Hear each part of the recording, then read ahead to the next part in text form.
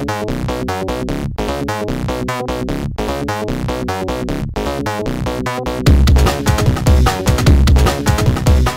everybody, Ace here, and welcome to another collection video. Today we'll be going over the Sega Genesis. Now if you had any sort of doubt about which of the 16-bit consoles is my favorite, take a look at my Super Nintendo collection video before you watch this one. First off, I'm going to get the obvious ones out of the way.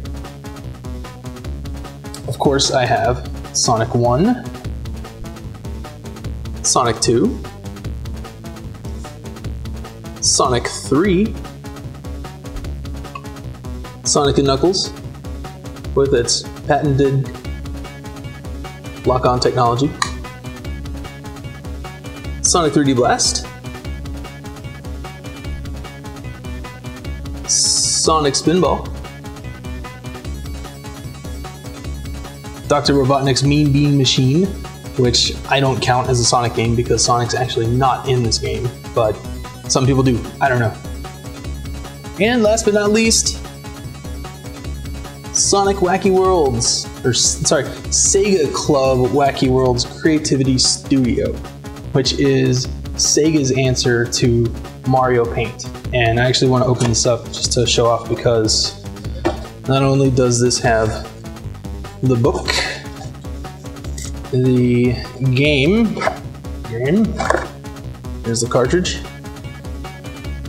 but it also has the barely used Sega Mega Mouse. And the cool thing about it is it actually has 3 different buttons for A, B, and C, and then the start button here. And this is obviously before Laser Mouse, so it's a trackball. It also comes with a cool Sega Mega Mouse mousepad, but I don't have that here because I'm actually using that as my mousepad at work, and everyone thinks I'm a huge dork because of that.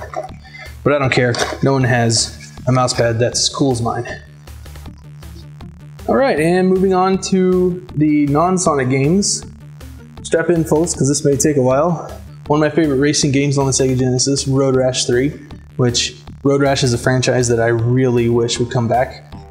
Though, even as I say that, there's a game on Steam called Road Redemption, and it is a great spiritual successor to Road Rash. It's a lot of fun, and I really suggest you checking it out. It's one that I picked up just recently from a going out of business sale, Marble Madness, which I didn't even know they made it on a Genesis version. So I definitely plan on playing this on the channel sometime soon, so keep an eye out on that. Another recently purchased is The Adventures of Mighty Max, voiced by Rob Paulsen, which he's not voiced by Rob Paulsen in the game because there's no voice samples. But it's an interesting like action platformer.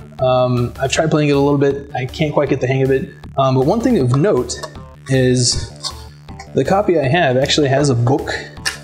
The book's still in it, and in the back, it's actually a pretty cool comic showing off an adventure of Mighty Max that kind of leads up to the beginning of the game.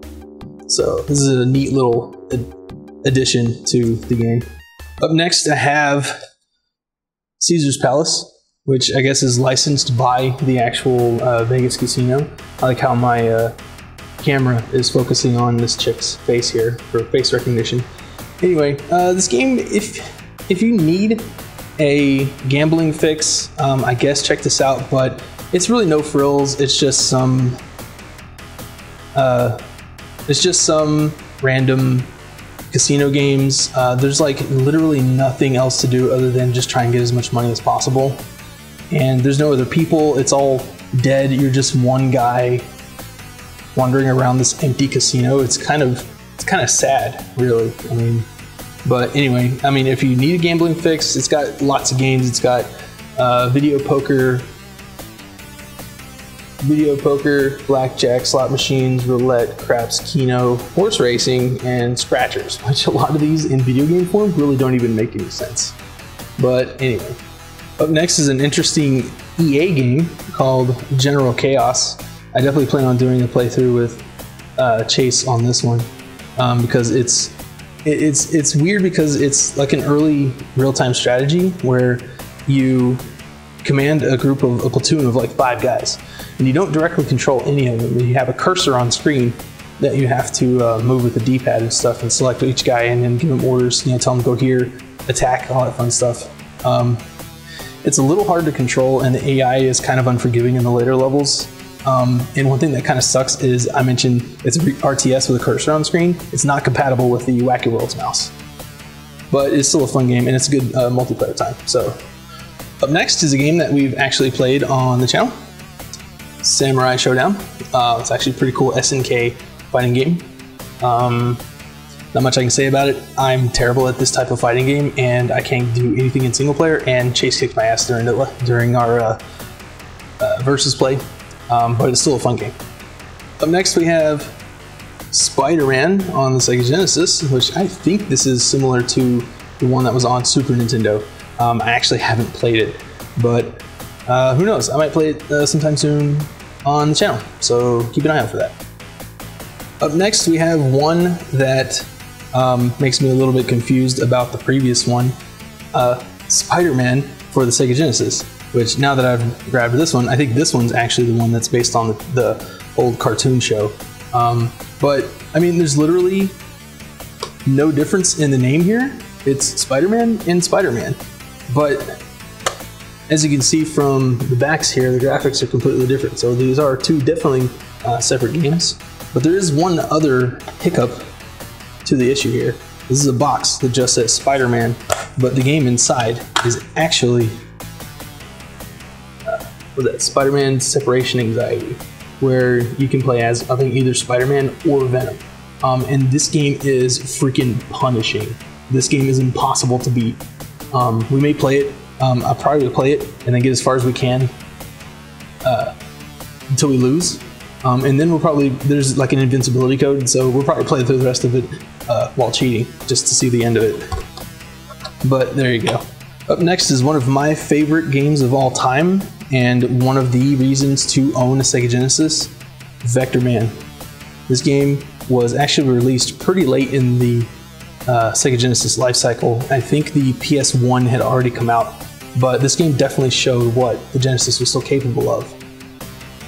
This game pushed the Genesis graphically and sound-wise to its limits, and it is amazing. If you haven't played this game, please go check it out, or at least check out our playthrough. We played through it a couple years ago, so it's somewhere in the archive of our channel. Of course, what Sega collection would be complete without some sports titles? We have Troy Aikman Football, which I actually haven't played. Usually every Super Bowl, our local retro game store will literally just give away sports games for free because they get so many traded in, they're pretty much worthless. So I just grabbed it because, I mean, I used to be, during this era, I was a Cowboys fan. So the Troy Aikman, Emmitt Smith, Michael Irvin, you know, that era of Cowboys, I was a fan. So who knows, I may force Chase to play it with me. He'll probably hate every minute of it, but who knows, maybe fun to watch. Another sports game that you guys have already seen, Triple Play Gold. I actually sought this out because I could never remember the name of it. All I could remember was there was this cool baseball game that I used to play with my stepdad. And then one day it just came to me, and I remembered the name, and I went to our Game Over Games, which is our local retro game store, and lo and behold, they had it with box, full box and manual and everything. And we did play it on the channel. Chase hated it. He's not a sports fan at all, but I think it was fun to watch and it was fun to play. These are in no particular order, by the way. They're literally just in the order that I grabbed them. Next up is another one of my favorite games on the Genesis, and again, another reason to own the Genesis and something you don't get on the Super Nintendo, Streets of Rage 2. Look at that cover art. That's amazing. But this game is another one that, at least sound-wise, pushed the Sega Genesis to its limits. People say that the FM chip inside the Genesis is terrible. It's only terrible in the wrong hands if you don't know what you're doing. Yuzo Koshiro is a music genius with the Sega Genesis. And this is one of the best soundtracks on the Genesis itself. Plus, the game's really fun too. Up next, yet another sports title, NFL Football 94 starring Joe Montana. Now, what's significant about this one is this is the first NFL game that actually got permission from the NFL Players Association to use players' real names in the game. And all 28 teams, so that's a little bit of history for you. 28 teams. There's 32 teams now. So one thing that does suck is I'm a Jacksonville Jaguars fan. This was made before they even existed, so I can't play as the Jaguars in this. But this also is interesting because this is the first game, sports game series that had full voice commentary.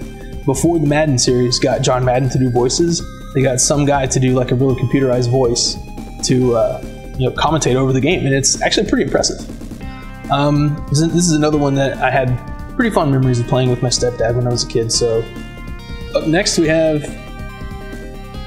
Jurassic Park. What's interesting about this game is it actually follows the book more closely than the movie. In this game, you have Grant going to the power plant instead of Samuel L. Jackson. I can't remember his name, from the character's name from the movie.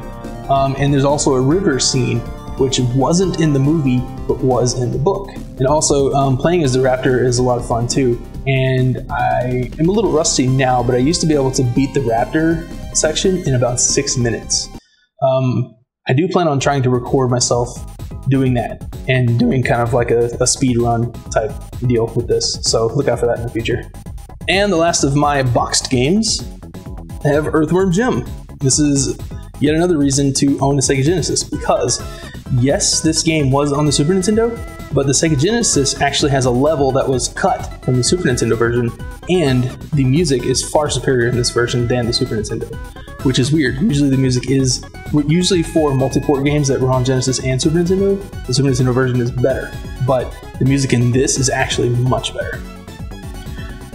Again, this is one that I've played on the channel, played it about 2 years ago, so it's way back in the archive. So if you want to check it out, go ahead and go look for it. It's very challenging. I would never beat it, but it's a lot of fun. I still come back to it every now and then just because it's still fun to play. Moving right along, we have Sports Talk Football starring Joe Montana, which is actually a prequel to the NFL Football 94, so this is actually before that one. And it's called Sports Talk Football because it has the full voice commentary, which I actually haven't played this version. This is another one I got for free during a Super Bowl deal at the local game store. Next up, we have Toy Story, which was developed by Traveler's Tales, which you guys might know now from all these Lego games that come out at least like 5 a year. But also, Traveler's Tales developed Sonic 3D Blast. This game is pretty tough in that almost kind of bad way. I do plan on playing this on the channel just to kind of watch me suffer through trying to play it. But yeah, so look out for that. Up next, we have Vector Man 2, the sequel to Vector Man, obviously, which I have not played as much. I probably should play it at least a little bit. So I can record this on the channel too. I probably won't beat it because I've heard this is even harder than Vector Man 1, which is already a pretty fucking big challenge. So look out for that in the future. Up next, we have everyone's favorite licensed game, McDonald's Treasureland Adventure. This one is actually interesting because it was developed by Treasure, and it's not bad. I definitely plan on doing a playthrough of this, or at least as much of a playthrough. I probably won't beat it. I never plan to beat most of these games anyway, but I definitely plan on playing this on the channel because it's actually kind of good. Up next, we have Monopoly, which its label has definitely seen better days, but I want to do a multiplayer version with this with Jess because she always complains that we never play Monopoly with her, but that's mainly just because the board game itself takes so much setup, but this is all electronics. You don't have to set up anything besides Sega Genesis, which is always hooked up anyway, as it should be. Coming up next, we have X-Men 2 Clone Wars. I think I've played a little bit of this one. This one's kind of a fairly recent addition to the collection that I haven't had a chance to play around with. But I definitely plan on playing this on the channel because if I remember, this is actually a pretty fun game. Up next, we have Jurassic Park Rampage Edition, which I don't really know the history about this one because it doesn't follow the movies at all. You can still play as either Grant or the Raptor, but it's basically kind of an improved version of the other Jurassic Park game. But I don't know why they made this. Like, I mean, it's a better game, but still, I don't know what actually inspired them to make this game. Whatever. Next, we have an interesting cartridge, the Genesis 6-pack, which actually has a pretty good list of games on it. It has Sonic the Hedgehog, Golden Axe, Streets of Rage 1, Revenge of Shinobi, Columns, and Super Hang-On. And if you go back a little bit and watch my Revenge of Shinobi playthrough, I actually played it from this cartridge. So this is kind of it's a neat little collector's item. It's one of my favorite in my collection.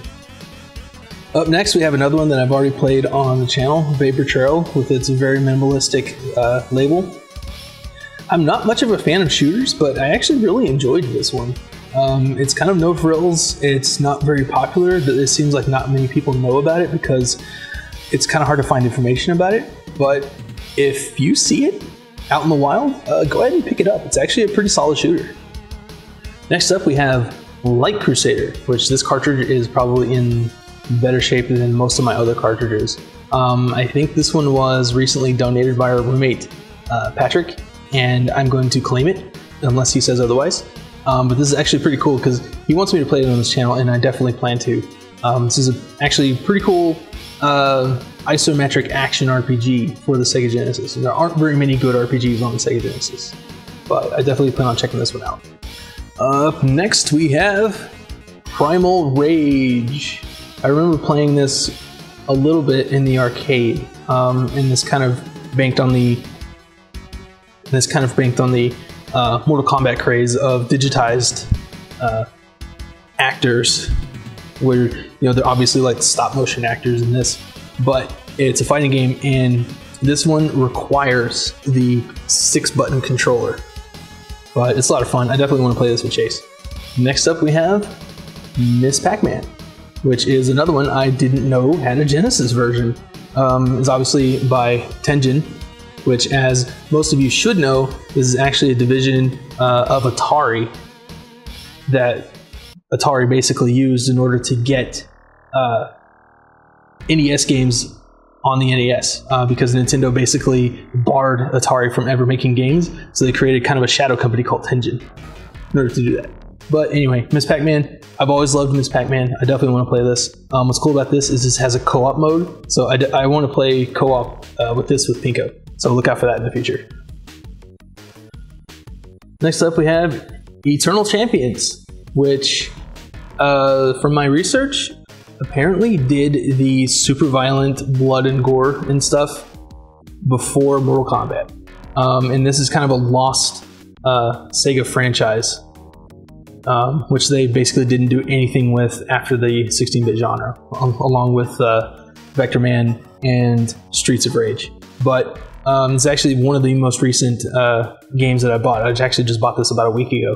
I haven't had a chance to play it, but again, I plan on getting my butt kicked by Chase while playing this, so look out for that in the future. Up next, even more sports games, World Series Baseball. I actually bought this in kind of a box pack with a bunch of these other Genesis games. It happened to come with it. I'm not really a fan of baseball, but I'm kind of a fan of baseball games, or at least older games. So I may force Chase to play this with me, like I did with Triple Play. And also, World Series Baseball 98.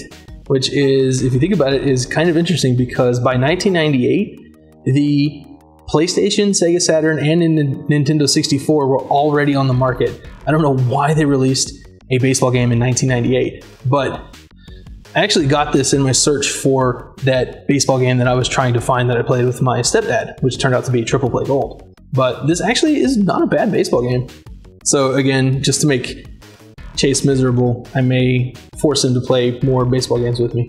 Up next, we have the oddly shaped cartridge series, starting off with Urban Strike, which is part of the EA Strike series, which is Urban Strike, Desert Strike, and Jungle Strike.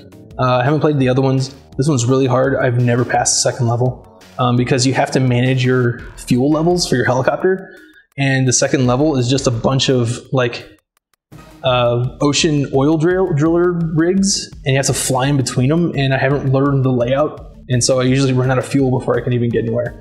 But I may play this on the channel just so I can show it off and show you guys how hard it is. But anyway, up next is Combat Cars, which turned out to be really cheap. It's kind of a simple racing game, but this actually has one of the most rockin' soundtracks I've ever heard on the Genesis.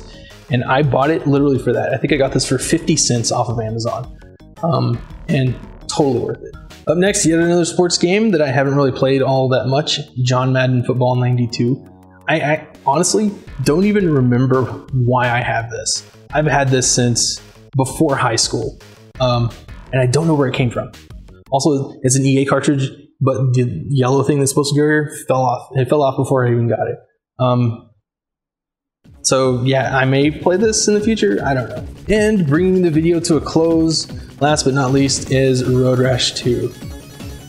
This actually is my second favorite Road Rash. I've never actually played Road Rash 1. I freaking love this game. This is a very close behind Road Rash 3. The only reason I like Road Rash 3 is because of the weapon variety and like the more variety in cars on the road. But this one, I like its simplicity. So it's definitely still fun, and I find myself going back to it every now and then. So that does it for the Sega Genesis collection. I hope you enjoyed, and I hope you watched it this far. I'm sure this video is probably going to be pretty long. My Sega Genesis collection has kind of grown on me without me realizing. I didn't realize how many games I had. Anyway, if you like this video, feel free to subscribe. Also follow us on Twitter at noiselessmound. If you want to support us on Patreon so we can help keep our collection going, that is linked down in the description. And also there's a link to our Discord server so you can stop by and say hi. Thanks for watching.